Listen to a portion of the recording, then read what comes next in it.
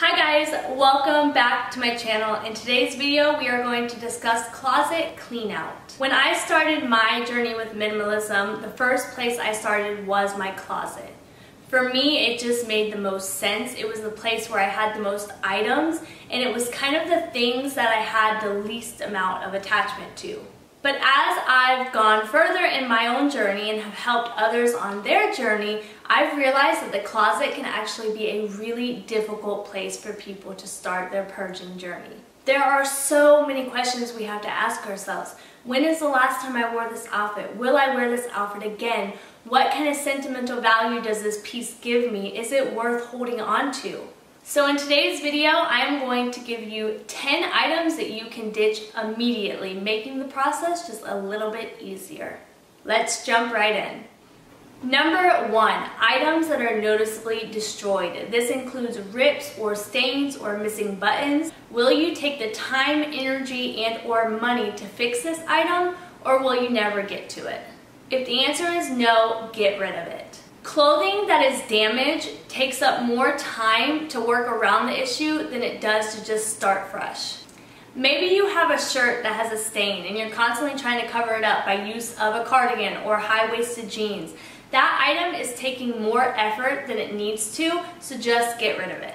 Number 2, clothing that has an odd or ill or unflattering fit. You know what I'm talking about. The item that you are constantly pulling up or pulling down, or the item that has a stretched out neckline, or the item where something just pulls tight in an odd area. Your outfit should be comfortable and make you feel powerful. You shouldn't feel the need to throughout the day adjust and make it feel better. It's just a waste of your time and effort. Number 3, and probably the most obvious, items that you have not worn in the past year. If you haven't worn it in the past 365 days, are you really going to wear it tomorrow? Probably not. Number 4, clone items. This can include dresses that have the same print or the same fit or the same cut, or purses that have similar texture or a similar shape, or shoes. Maybe you have 5 pairs of black flats but you're always grabbing for 1 pair. The duplicate items are not necessary. They take up time, energy, and space in your closet, and they make you less likely to pull together an outfit quickly. Number 5, your worn pajamas. I know we all have them, the pair of sweatpants that we have had since we were in high school or middle school or whatever, because they are just so comfortable. They might be comfortable, but do they really make you feel great about yourself? If something doesn't make me feel good during the day, I'm not gonna wear it. That also applies to items at night. I like to feel good at night. I think it makes me feel more connected to my body. I get a more restful sleep. I feel more intimate with my husband. When your relationships are better and your night's sleep is better, your days are better overall. Number 6 kind of ties in with number 5, and that is your lounge items or your paint clothes or your bumming around clothes.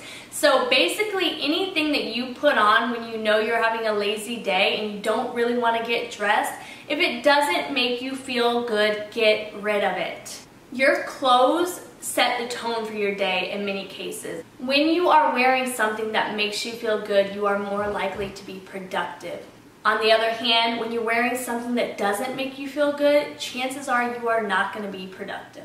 Number 7, and probably the most difficult item to get rid of, is those what if items.